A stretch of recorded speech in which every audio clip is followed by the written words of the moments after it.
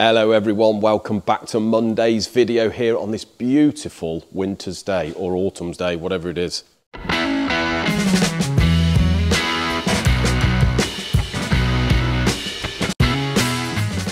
So guys, before we get into what we've got going on in the workshop here, I don't know what you've been doing the weekend, whether you've had a great weekend. Saturday was lovely weather here and I managed to get the Lambo out. Now I know this is a second channel subject. If you haven't already, guys, head over to our second channel, Lee at Bareham, subscribe there, like, and you can see more on the Lambo, etc. and the kit car and what have you. Been out in that car and I'm going to be honest, guys, Ricky at RE Performance, Dave at Larini Exhaust have produced me the car that I've always wanted. So when I said to you he was going to be mapping it for some pops and bangs, doesn't necessarily get the pops and bangs, which is a great thing, but you do get the rumble. You know that sound when you fire up the blowtorch, that's what you get. It sounds like a proper Lambo. Still nice and quiet-ish on idle, which is a great thing. The more you rev it, the louder it goes, but you get that raspy noise, that proper Lambo distinctive noisy enough noise, do you know what I mean? So yeah, Larini Exhaust, guys, they supplied me with the Inconel GT2 system, which is, I think, one of their noisiest. Ricky, at the minute, I haven't got the ActiValve on it, but Ricky's put the valves open, and I just absolutely love it. I couldn't stay out of it, to be honest with you. So yeah, head down to the description below, guys. See the links there to Larini and to RE Performance. Have a little look at their YouTube channels. Can't recommend Ricky enough, I really can't. And Dave, big help to me from Larini Exhaust. Anyway, before we go any further, guys, do you remember a few weeks ago I said that John, who works with me here, he's got a little Austin 7 Special and he blew it up? Well, he's been in the process of doing the engine and here it is. So you can see, guys, tiny little thing, 750cc. You've got the barrels here, which are all been done. He's bored those out. I think they're at plus 40 now, actually. He's gone for an uprated Newman cam on this. You can see the rods. Look how diddy those rods are in comparison to my hands. So they have been off to John Kirkby to be white metalled. So he's redone those. John's ground the crank. Absolutely lovely. And you can see that is in there and turns a beaut, guys. So he is in the process. He's been coming in at the weekends to get this one done. So we'll head over there when he's built it and watch him put it in the vehicle. But yeah, lovely little motor that. To be honest, absolute bloody death trap, but as long as he enjoys it. Right, secondly, the normally aspirated Cosworth for Pete here. This is the one that we had to send off to be line bored. It's come back. I've given it a thorough clean, guys. Give it another lick of paint and got the crank in today. I've plastic gauged it, absolutely perfect. Torqued it all up. And the thing turns a treat. Look at that. Couldn't ask for better than that. So next step on this one, obviously we're going to have to put the pistons on the rods, do a bit of a dummy build, put the head on, dummy the head on, check our valve to piston clearance, because these are a normally aspirated piston. They're not the ones we're normally familiar with. So we've got to make sure all that's right, obviously, because there's been some took off the block and the head. But this one we can crack on with now. That is absolutely great news. Secondly, this V8 over here, been bored, been faced, pistons and rods are here. John has successfully managed to get the pistons off without damaging any of them, because these are not a circlip type, they're a pressed on type. So he's managed to get those off. And the reason he's had to get those off, guys, is because the customer's sent a dummy here with these cutouts in, and I've got to put all those cutouts in these ones here. So that's my next job on this. Then John can get those on back on the rods and all done. So I've just finished my third rebore in this, the Cosworth that I put liners in last week. So I should get this one honed out today and faced. And then all it is just a dummy build, make sure everything's good, and the customer can take that away because I think he's building it. So that's another Cosworth done, guys. Right then, guys, what am I doing here on the lathe? So we've got one of the acrylite pistons out of the normally aspirated Cosworth. I am doing one of three things that I need to do on this to make sure that these pistons are correct in the engine.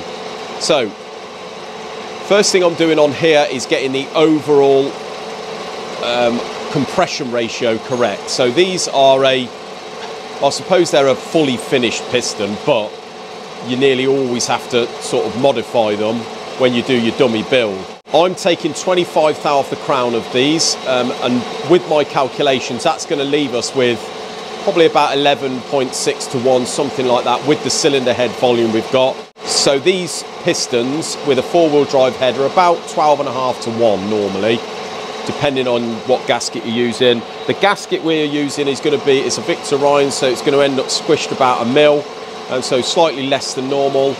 So you've got the valve cutouts, you've got the area at the side here. So on the turbo pistons, it's all the way around this, so you need to machine that all the way around to get your squish height. We did a dummy build, and these were about 18 thou proud of the block. We wanted them about 12, so we've took down 6 thou here.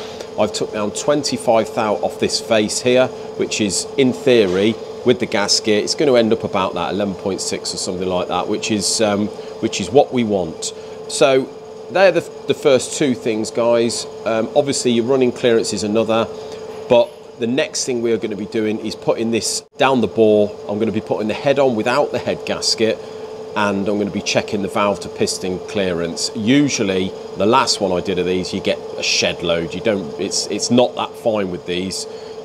These are all Boughton braces cut out, so we'll just put that in there and check that, and get back to you. So there we go, we've got our piston set up. So what you've got to do is you've got to get that line inside here in line with the bed, so that's all clocked up, and we're just going to run that milling cutter over that side and over that side to 6 thou. So what I do is I've set the height on 0. You can see there we're about 0.5 mil higher from the cutter to the piston there, and what we want to do is get our machine that way, right up against to that line. You can see that now. So then what we do, we just move the cutter away from there, undo our stop, pull down the head, and just put our little stop on there, and then we know that that is 0. So we then lift this off the 0, move the machine over that way. Okay, start our cutter, and we put our 6 thou cut on. So that's 6 thou over the 0, and then we put the feed over. And you'll see that now start to remove 6 thou just off that outer edge, giving you our perfect 12 thou squish. And then we just wrap it round, and we do the same on the other side. So there is a piston in the bore, guys. So that is crank on TDC number 1, piston and rod. I haven't got any circlips in or rings or anything like that at the moment. It's just literally on TDC pushed down there. So we've got 12 thou protrusion on the edge here. Like I said, on the turbo pistons you have a bowl inside here, and this squish area is all the way around. But with this, you've got a nice, you've got a sort of nice edge here, and then that obviously fills the combustion chamber up of the head. That is the design of it. It sort of goes into there, and obviously brings the compression ratio up. So we've made sure that this is the correct height. We've got one more to do, which is that one, which I'll show you in a minute how I do that on the mill.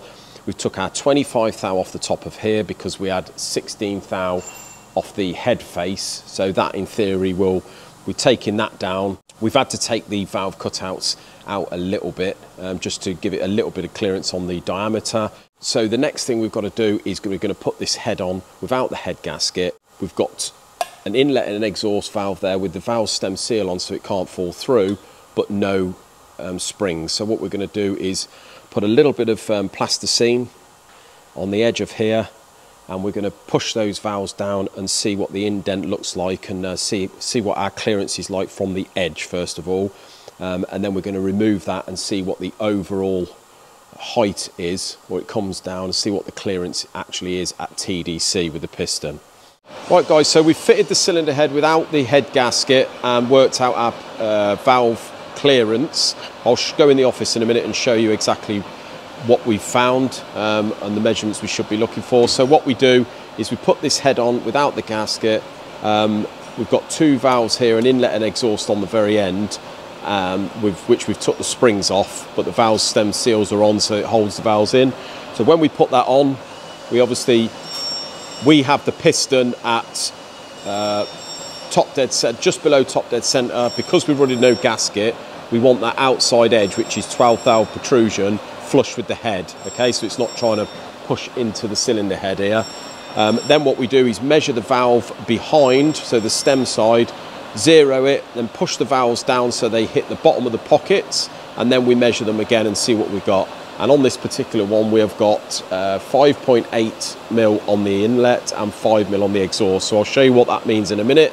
Second thing we do then is take the head off and put some plasticine in the exhaust and inlet around the edge. Then we put the head back on and we push the valves down into the plasticine and take it off. And what that shows us is where the valve edge is sitting in comparison to the edge of the cutout.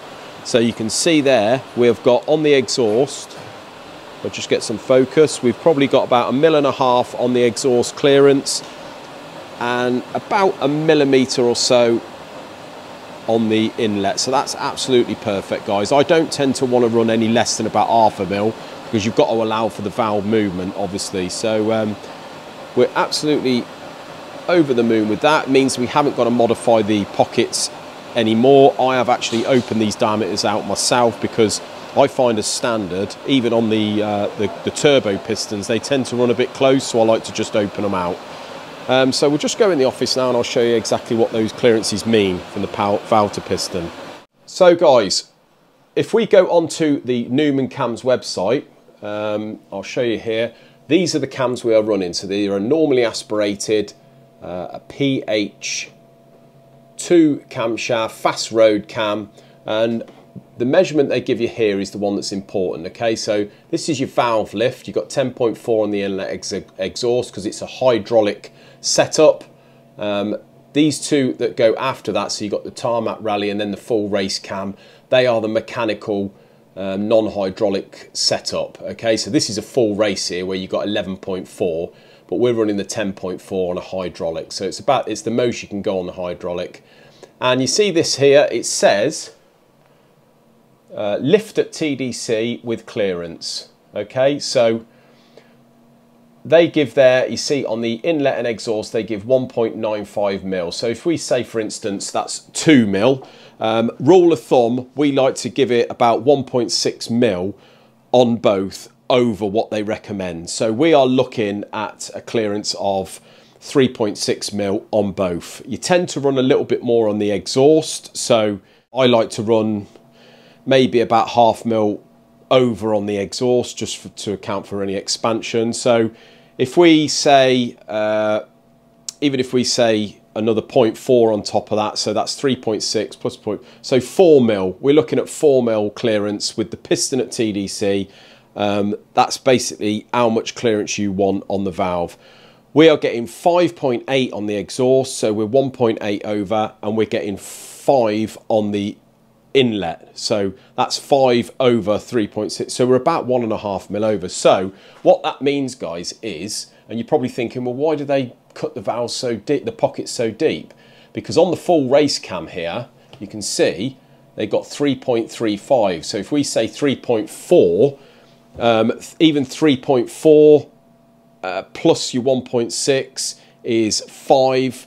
That means even on the exhaust 5, you've got enough there. But of course, we're running that clearance there is done without the head gasket. We've got about another millimetre on top of that to go with the head gasket. So it means that the cutouts in those pistons are more than adequate to run any one of these cams, guys, full race or not. So we're well within the margins, well within the safe zone. Yeah, let's crack on and build it. Well, guys, that's all we've got time for today. I'm sorry if I dribbled on and you couldn't understand anything that I was going on about to do with those pistons in the normally aspirated Cosworth today. Do apologise, but bit of a technical one. Until Wednesday's video, have a great evening. Hope you've learnt something, and we'll see you then. Cheers, guys.